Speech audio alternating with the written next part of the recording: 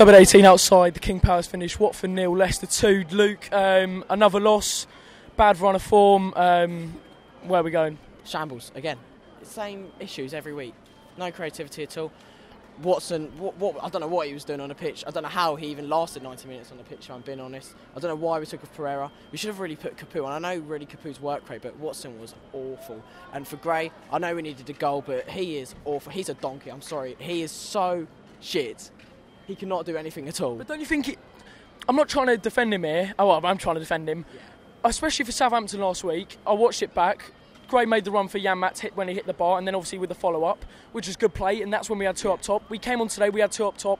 He then has a really good chance, which I agree he should have put away. Yeah. But isn't that Mark Silva should be playing two up top and giving us more chance? I think fans around me are saying that pretty much every game. It's got to be two up front. We've seen it every game. It's happened, isn't it? Twos came up front, and we've brought the game back. Today we didn't because it was too late, really, and there was no game plan at all.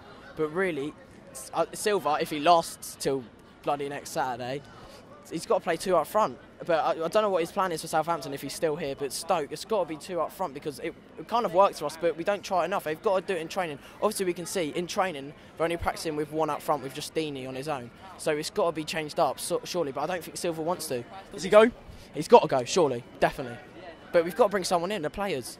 But if Silva goes, there's really no one we can bring in. We haven't got enough time to bring anyone in. I think our season could... I don't know, I think we're in trouble. Was it 3 points now off the relegation zone? It's shocking for me. I think we're 17th in the form table out of the last 6 games.